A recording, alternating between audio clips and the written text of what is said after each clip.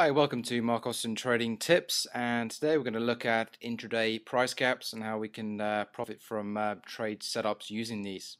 We're going to take the 6th of May as a case example, and on this particular day we had the non-farm payrolls news release item, and this is quite important because a lot of intraday gaps that are visible on the price charts are formed on the back of major news release items. So certainly on the non-farm payrolls day, we want to be observing for these price gaps. So the day opens at 8 a.m. and we make a fresh high for the day at 5930 right here.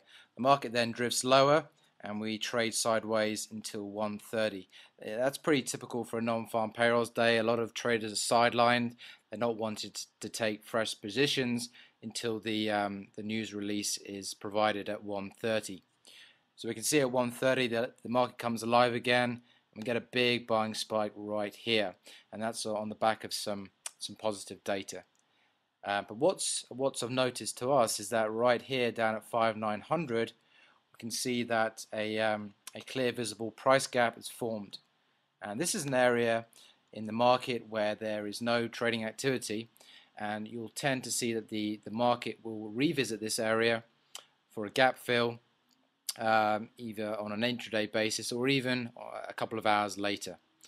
However, entering there and then for that gap fill isn't good enough. We need to look for another sell trigger on a short-term basis. Now this is a 15-minute chart. You can use lower time frames, but we're going to use the 15-minute chart to have a look at some short-term sell triggers. So looking at this bar, we certainly don't want to be shorting here. It's very bullish. We break the high of the day at 5,930. Again, very bullish, and that particular area then becomes support for the day. Now, one sell signal or one buy signal which I look for on the charts is a positive or a negative outside bar. You can use them for longer term trade setups. You can even use them for other forms of analysis to enter you short or long. But as I said, in this example, we're looking to trade a gap fill, and I'm looking for a short-term trigger. So we're using the 15-minute chart. Now, an outside bar, a negative outside bar or a positive outside bar is formed when we take a candlestick. The next candlestick makes a higher high, and it also makes a lower low. And for it to be a positive, it would need to then close above the high of the previous wick, and to be a negative outside bar, it would need to close below the low of the previous bar. So what does one of these bars look like? Well, here we can see we've got a bar here. The next bar here makes a higher high, it makes a lower low as well, but we didn't close outside or below the previous bar, so we certainly don't get a negative bar there, and we didn't close above, so we don't get a positive bar either.